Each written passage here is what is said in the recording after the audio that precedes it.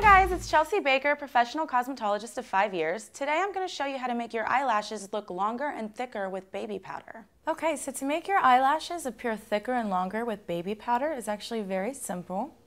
You're going to take like an eyeshadow brush or even like a blush brush and put a little bit of baby powder on the brush, and you're just going to sweep it across the eyelashes.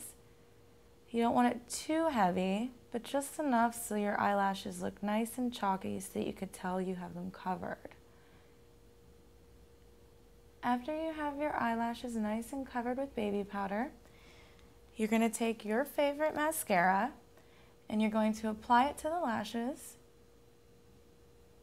starting at the base and sweeping upward.